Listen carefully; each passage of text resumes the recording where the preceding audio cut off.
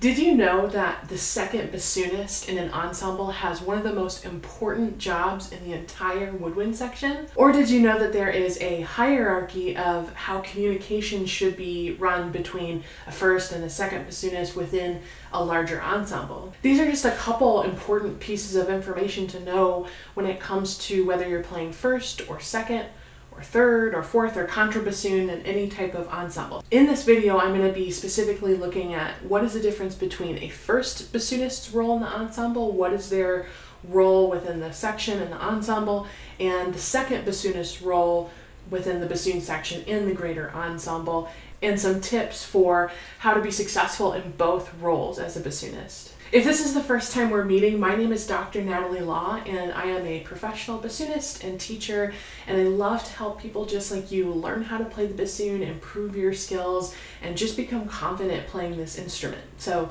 if you're not already, make sure you're subscribed down to the channel, give me a thumbs up, and comment any questions that come up in your mind down in the comment section throughout the video. So let's first talk about some tips for playing first bassoon and the first bassoonist's role in an ensemble. If you are playing first bassoon, what is your job?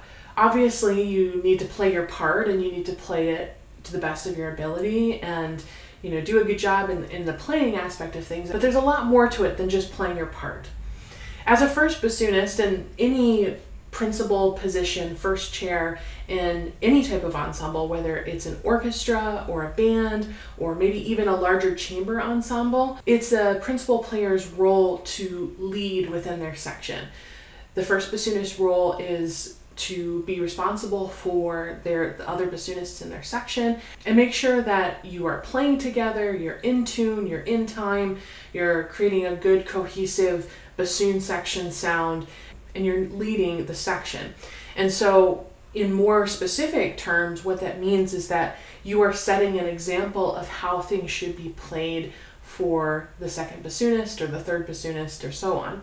And when you are leading by example, you should be playing the music specifically how you think it should be played. And it's the jobs of your other section members to try and match you as best as possible. This can be anything from articulation and dynamics to things as specific as what fingering you should use for a specific note. Really anything where there might be a question or slightly different way to do something, it's your role as the first bassoonist to make the decisions and lead by example. And that role means, coming to rehearsal with your part prepared, knowing your music, but not only knowing your part, but knowing how it fits within the ensemble, knowing, how do the bassoons fit into this greater piece? Are the bassoons playing an important role? Or are we mostly just the background supportive role in this piece? How does our part fit in with the larger ensemble? So I think for first bassoonists, it requires a little bit more preparation in terms of understanding how the part fits within the greater ensemble. Because any decisions that you make, whether it be about whether you should play something staccato versus legato or something piano or forte, any of those types of decisions, they should be informed decisions based on what else is going on in the ensemble. So you're leading by example, you're making decisions as you're playing, and you're trying to communicate as best as possible to your other section mates how things should be played, especially if you have passages that you're playing the same thing with the other bassoonists, which is frequently. In general, the goal should be that the bassoons, or any section of the ensemble, but in our case, the bassoonists are sounding as cohesive and playing together as much as possible. Another important role of the first bassoonist is in terms of communication within the ensemble. Obviously, when it comes to making decisions within the bassoon section, the person who makes the final decision on things is the first bassoonist. If there's a question of how short or how long to play something, or how loud to play something, or what style to play something in, that final decision should be made by the first bassoonist. And if there's ever any question within the bassoon section about how something should be played, and the first bassoonist is not able to make that decision completely or is not totally sure how to approach something, it's the first bassoonist's job to communicate with other sections, other section members, and to communicate with the conductor to figure out the problem. So if the bassoons have a part that is played with, say, the flutes, then it is the first bassoonist's job, if those two parts aren't lining up, and it can be hard because, you know, bassoonists are not often sitting super close to the flute players, depending on how big your ensemble is, and so it can be hard to hear across the ensemble. And so if something isn't lining up, then it's the first bassoonist's job to check with the first flute player and check on how can we play together better. Maybe someone's jumping the gun and coming in early, or maybe a rhythm isn't being played totally correctly, or maybe there's a discrepancy in the part itself that you need to check with the conductor to make sure what the correct part is. And anytime that the conductor needs to be involved in a decision, it's the first bassoonist's job to initiate that contact with the conductor. Or if the conductor is wanting to pose a question to the bassoon section, or fix something, or change something about how we're playing it, it's the first bassoonist's job to connect with the conductor. The conductor will usually speak directly to the first bassoonist. One of the reasons that the first bassoonist is responsible for initiating conversation on behalf of the bassoon section is just for efficiency. You know, if there are 60 people in an ensemble and everybody is, you know, sort of allowed to or speaking, you know, asking questions to the conductor or trying to talk across the ensemble, rehearsal can get really inefficient that way. And so that's why if anybody within their section has a question, they should direct it towards the principal player or the first chair, first bassoonist in our case, and then that player has to decide, do I need to talk to another section member? Should I talk to the conductor? Can I just make the decision? And ultimately, it makes rehearsal a lot more efficient when there's fewer people that are sort of leading the discussion and needing to make the final decision. Because you may run into a situation where there may be a large disagreement between a first bassoonist and a second bassoonist, and ultimately, even if both players have totally different views on how to play something, it's ultimately the first bassoonist's decision, and the second player has to go along with it. Now, in some ensembles, the conductor is a little bit more informal, and there's not really an environment of where only the principal players speak. It doesn't necessarily mean that no one but the principal players can speak, but it just means that if you're playing anything other than first bassoon, you should direct all of your questions, comments, concerns to your principal player first before going to the conductor, before going to a different player in a different section. So it just sort of makes rehearsal more efficient. You know, as a first bassoonist, if you take the lead and make any decisions that need to be made, it is your job as a first bassoonist that if you notice someone in your section that's not playing something correctly, maybe they are playing a rhythm incorrectly, or they're playing a dynamic differently than you. Maybe you want to play something piano or very soft and they're playing louder than you, and it happens more than once or twice, then you might want to take some time on a rehearsal break, or whenever there's a moment to let them know, hey, like, I want us to play softer here, or hey, I'm not sure that you're playing this rhythm correctly. Can we double check that you have the same thing as me? Because there are actual misprints, typos in music all the time. Sometimes the first and second bassoon parts, there's a small discrepancy, or the way it's written is slightly different, so it's misleading, and so that would make the players play it differently. And so as a first bassoonist, it's really your job to, you know, to fix any errors with kindness and tact within your section. And also, I think it's important as a first bassoonist, you know, you're leading and you're solving problems and making decisions, but just also know that you are human and possibly making mistakes too. So, you know, if something's not lining up in your section, you know, it's not always the other people. It might be something in the way that you're playing that's not totally in line with what the music is or what's going on in the ensemble. So just kind of keep that in mind. You know, I think sometimes it's easy to place blame on others, but you also need to reflect, am I leading clearly? Am I setting a good example as a first player? I've been in sections where I've had a first bassoonist who was really nitpicky about how things should be played and kind of nitpicks every detail. It's not often, but I've had some situations, and it can make the second player or the rest of the section feel very stressed out when the first player is overly micromanaging and overly nitpicky and correcting every single little mistake that happens. There's always a fine line sort of between making decisions and fixing problems and setting a good example and being kind of overly nitpicky, because you never want your section to feel like they can't play with you, or they're not doing anything right, or just everything they play is wrong. You want, even if there are a lot of mistakes happening, maybe you're playing with someone that can be a little bit frustrating to play with, it's still really important to maintain like a good working relationship with them. And you may not be able to fix every single problem in that section, especially if you're playing with someone that's a little bit on a more lower level than where you're at. Maybe they're not, it's just a little bit beyond their ability to be able to play things the way that you're playing them. But it's still your job to figure out the most important issues to fix. What are the things that are really sticking out, or what are the things that are just really blatantly wrong that need to be fixed, and then maybe some other errors, just let those go. So that's also important as a first bassoonist in your communication, to kind of know, which battles to pick.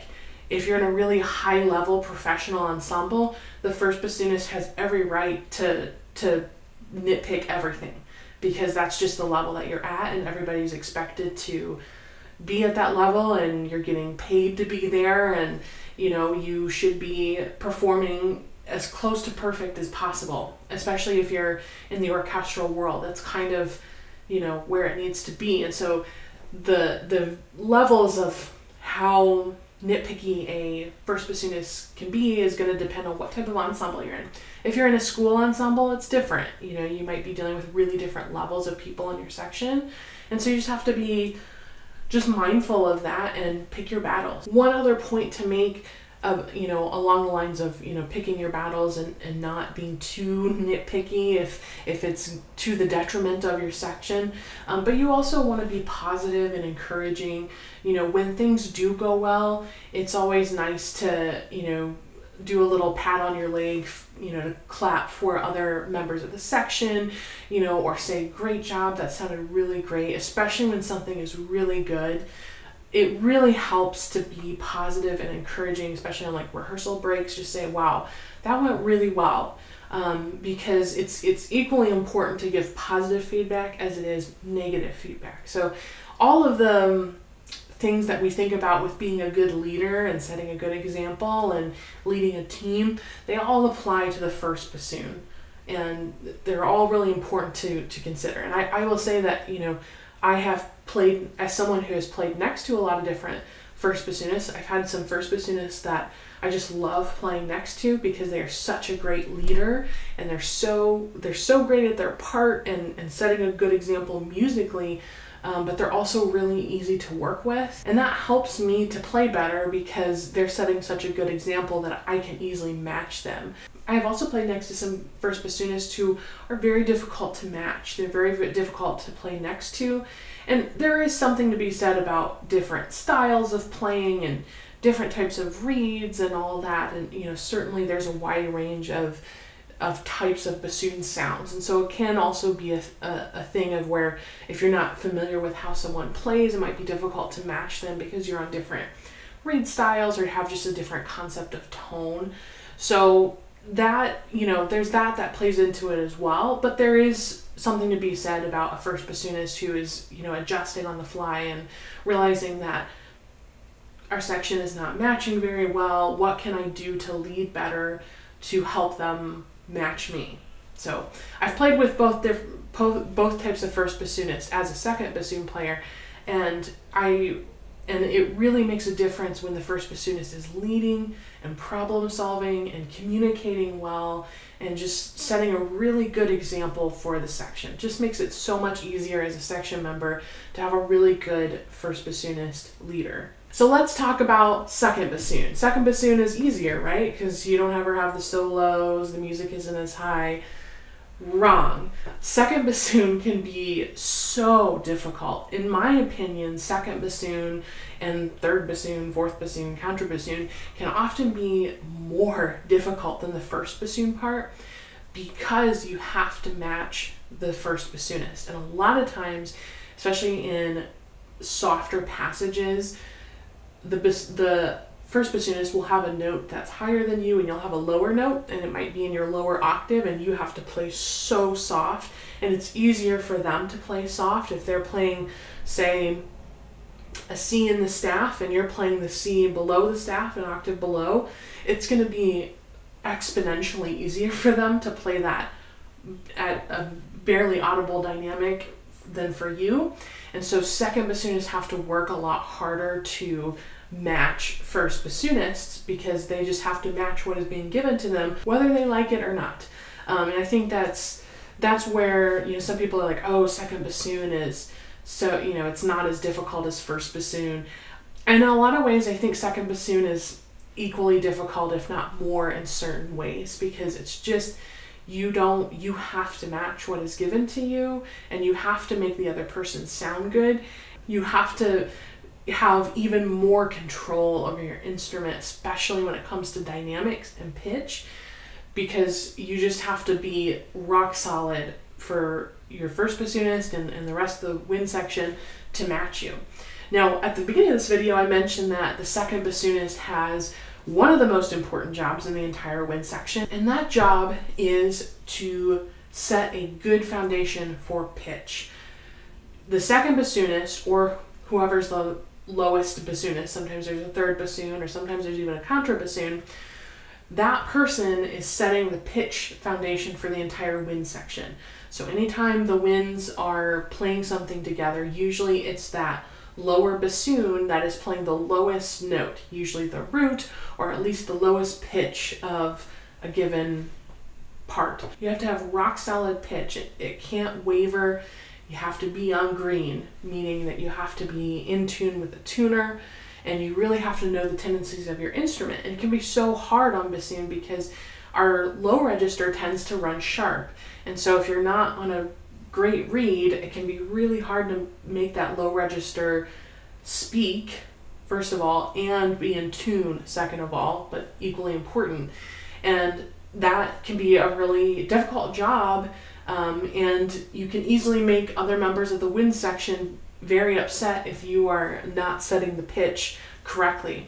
And the reason it can be really problematic if a second bassoonist is not doing this job very well is because usually when you get into the higher octave woodwinds, so say the flutes, in order for their octaves and intervals to sound in tune to the root, which may be several octaves below what they're playing, they actually have to play a little bit sharp in order in just intonation to make that interval sound good. So already when bassoon is playing the note on green in tune, the upper woodwinds, especially if they're several octaves above, they already have to lean a little bit sharp. But if you're playing sharp in that low register as a second bassoonist, and they have to push even sharper than what they were already starting out with if it was on green, they're going to be very upset with you. I've talked to many flute players who will get upset with, you know, the second bassoonist or low bassoons because they're not, you know, setting the pitch low enough. More often than not, we're sharp than flat. So if you're ever in doubt, you're probably a little bit sharp. And that makes it so much more difficult for the higher woodwinds and the higher other playing instruments. And you are setting the pitch for the woodwind section, but you also have to match pitch with the other low members of the ensemble. So as a second bassoonist or third bassoonist, you need to be matching the tuba player or the trombones. You need to, if you're playing in a band, you need to be matching maybe the bari tenor sax and also the low brass. You need to be checking in, if you're in an orchestra, checking in with the cellos or the basses, because they're going to be playing similar parts to you. And so, you not only have to be a solid foundation for the woodwind section, but you also need to kind of connect with the other low members of the ensemble to make sure that you're all playing the same route. And that can be so hard when you're split across the ensemble to hear, are we really playing the same pitch? Is this really, or are we, maybe 10 cents off from each other, 5 cents off from each other? It can be really hard, and it takes a lot of experience and a lot of practice to get really tuned into being in tune with other ensemble members and being, just really rock solid yourself. And as a second bassoonist, your reeds have to be really responsive, because you're often playing softer and supporting the first bassoonist, and you're often playing lower, which can make response very difficult. And you also need your pitch to be on the lower side, because we often tend to play sharper in our lower register. So your reeds need to be good, but you also need to match the first bassoonist in general.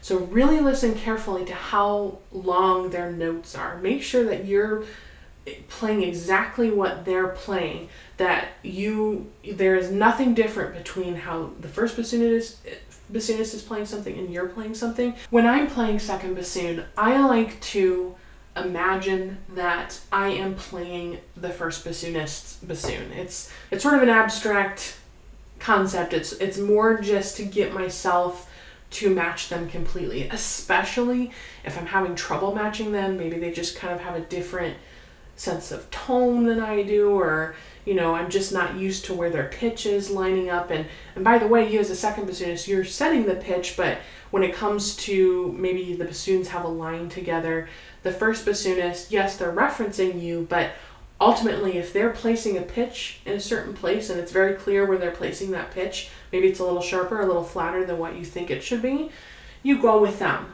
especially when you have like a unison thing. So yes, you are sort of deciding the pitch, but when in doubt, go with the first bassoonist, especially if they're playing something different than you. So it can be hard to match certain bassoonists, especially if you're not used to playing with them. There's many times where I've stepped into an orchestra and I've never played with the bassoonist before, and I just have to figure it out, even though they may be playing on a totally different setup than I do. Maybe they play a different instrument make than I do, or a different reed style. You have to make it work. I have to make it work. So I pretend that I am playing that person's instrument. I try to get myself in the mindset of if I was this person, how would I be playing my instrument? I really try to assimilate myself to what they are doing so that I can try as much as possible to play the same thing. So as a second bassoonist, you need to match the first bassoonist as much as possible in whatever way possible. That is the bottom line, that you are a supportive role and you are letting the first bassoonist do their job and lead. That is also true with the communication as well. So if you ever have a question about what you're playing, you should direct it to your first bassoonist first before going to another ensemble member, before going straight to the conductor, because your first bassoonist might have an opinion or an answer to your question on how something should be played. And if the conductor needs to be involved in the decision, they should be the ones usually to go to the conductor. And again, that goes back to rehearsal being efficient and everybody having sort of a job and a hierarchy of communication. Now, that doesn't necessarily mean that you can never talk to the conductor or never talk to other section members or ensemble members. As I mentioned before, this is definitely what you want to default to if you're in a higher level group. Say you're in a professional orchestra, or you're in a very advanced group, or the conductor who is leading the group might be more formal and might prefer that style of communication where only the principal players are kind of communicating to the conductor. That would be the default way of communicating.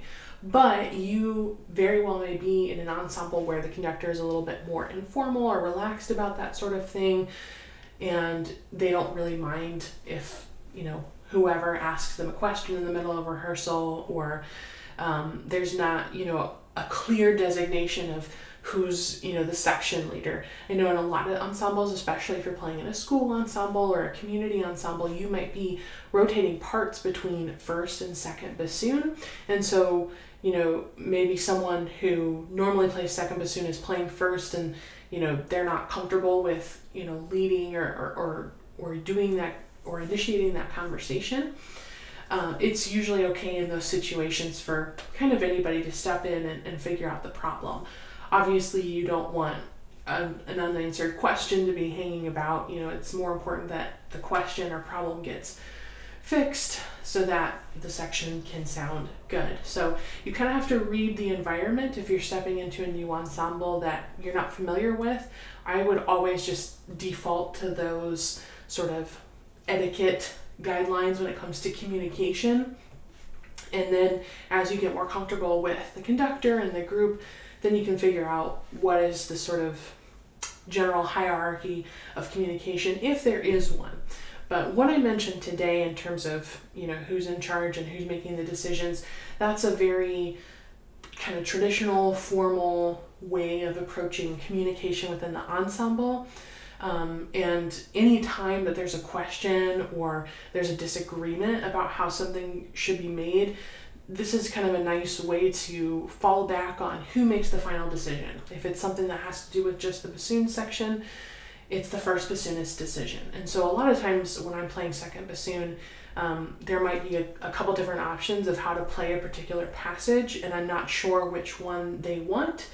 And I might ask the first bassoonist at a rehearsal break and say, hey, do you want me to do this, or do you want me to do this in this section? What seems better? And sometimes they're like, whatever works for you is fine. And then I can just make that decision. But I always default to the first bassoonist is making the decision. So that is kind of an overview of the different roles of the first bassoonist and the second bassoonist in any type of ensemble. Again, this is kind of universal no matter what type of ensemble you're playing in. A lot of what I said today applies to what role that you're playing. And so I hope that you learned something, and if you have any questions about the roles of first or second bassoonist, be sure to ask them down below. If this video was helpful for you, make sure you give me a thumbs up. Make sure you're subscribed to the channel, and I'm so glad that you're here. We'll see you next time.